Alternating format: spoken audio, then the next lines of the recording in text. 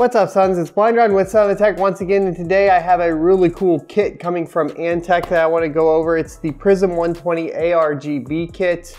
It essentially is all the lighting, all the RGB lighting that you could ever want for your custom PC build, and I'll show you why right here in a second. But first, if you guys wouldn't mind checking out my affiliate link for Cutting Edge Gamer down in the description below. You can lease GPUs, and I use this as a content creator to get my hands on more GPUs for reviews. So if you're starting out as a content creator doing tech YouTubing stuff, you should definitely check it out because you can swap out the cards as much as you want.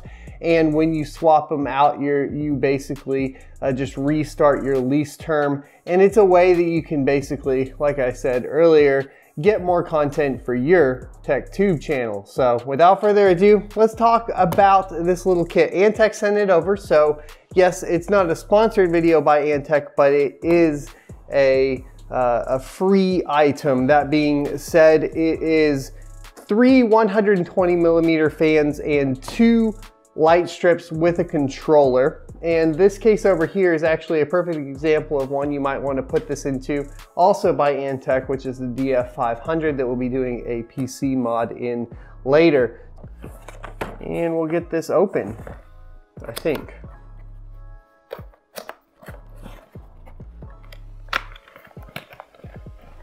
Ooh, awesome. So getting it open, you'll kind of just go through all of the accoutrements. You have a quick start guide, it looks like, showing you how to hook the fans up. In each one of these, there is a fan.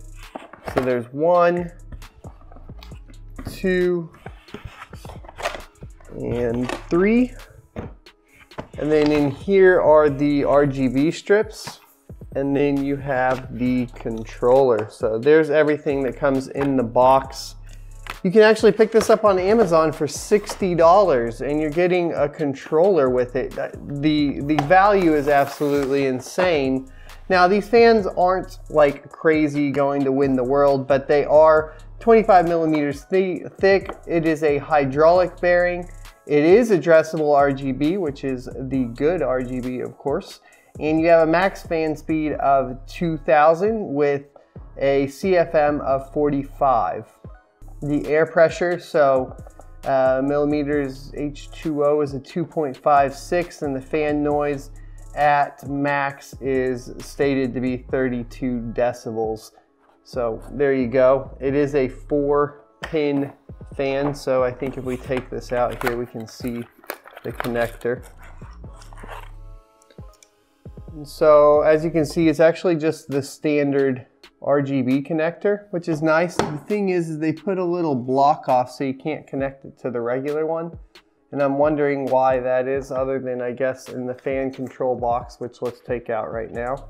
Oh, I can't get it open. There we go. Let's get the fan controller out. I'll show you guys how this works, hopefully.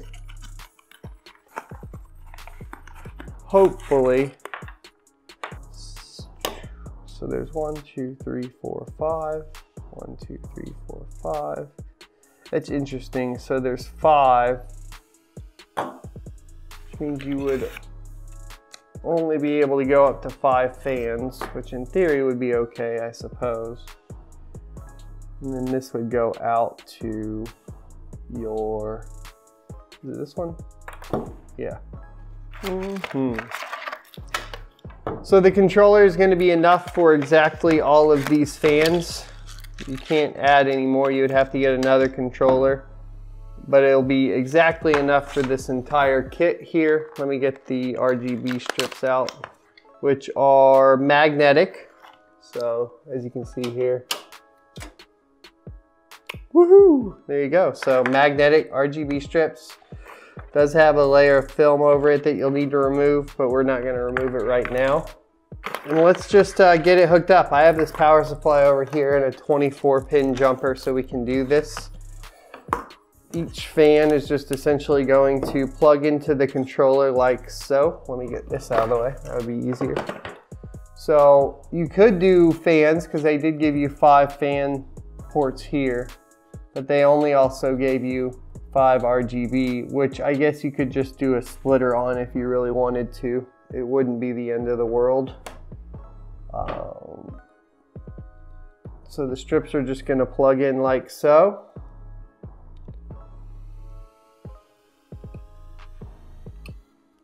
And then you'll just want to plug in the fan and the RGB.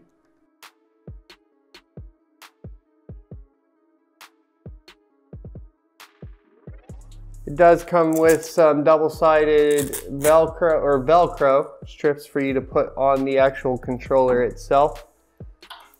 Let me make sure that this power supply is off before we plug it up so I don't blow anything up. And then the controller is just powered with a SATA port. So you just pop in the SATA and we should be good to go. I say that. Oh, this is a bad 24-pin jumper. But there you go. My jumper's a little bit messed up, but ta-da! Now currently we have no control over this, but it does have a PWM connector, it looks like, here. We're just making a mess, primarily because I have way too many cables connected to that. Okay. So you can synchronize with your motherboard by connecting this pin right here into the controller, and then this would plug in to any of the compatible motherboards. It does say Asus Aura Sync, MSI, and ASRock. It does appear to be lacking the Gigabyte branding, but it's the same format, so it should be perfectly fine. I don't see there being any issues with that. And then you have the PWM controller as well, which will allow you to adjust the fans, of course, via the motherboard. So all in all, for $60, this is a great kit. These fans are currently cranked to 100%, so 2000 RPMs. And I'd say about 32 decibels is correct. It's not super loud, but there is definitely a pretty good buzz going on, and it is very, very speedy. That's moving a lot of air. Those are moving a lot of air. That's really cool. I love it. I don't want to lose all the screws. It does come with screws. I really don't want to lose any of this.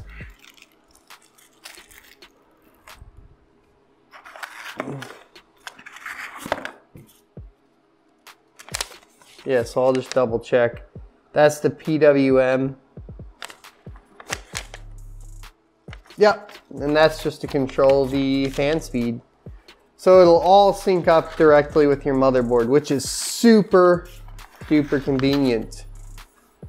Everything you could want. Okay, so for $60, this kit is pretty awesome. Now the fans obviously aren't magnetic or anything crazy like that. The RGB implementation looks really, really nice. It is addressable RGB, so you're a little bit higher up there. You're gonna get 2 light strips that are magnetic along with 3 fans and the controller for a price that I don't think you can beat anywhere else. This is kind of my new favorite all-in-one kit. Of course, going with something like the NZXT Hue is going to be a little bit more expensive, so keep that in mind if you decide you want to go that route. There are other options. They're going to have a little bit more robust options. That being said, everything here will integrate directly with your motherboard. It has the PWM converter to go through to the controller, so basically all the fan speeds will be controlled by your motherboard very easily, and all of the RGB can be controlled directly through the applications that we mentioned earlier that's built in to the motherboard. We'll be putting this with an Asus motherboard here shortly, and it'll be going in this case as well, and we'll get everything wrapped up. We do have 3 more of these fans on the front, and this has another controller in the case that controls those. I do wish that they had more controller options. That being said, I think all we really have to do is split off the addressable RGB with a splitter to the additional fans that we want to add into the controller, which is definitely something I'll be doing with that. I think this is a really great kit. I'm gonna leave links to it in the description below, so be sure to go check that out. And if you guys like the video, be sure to like, comment, subscribe, and I will see you next Tuesday.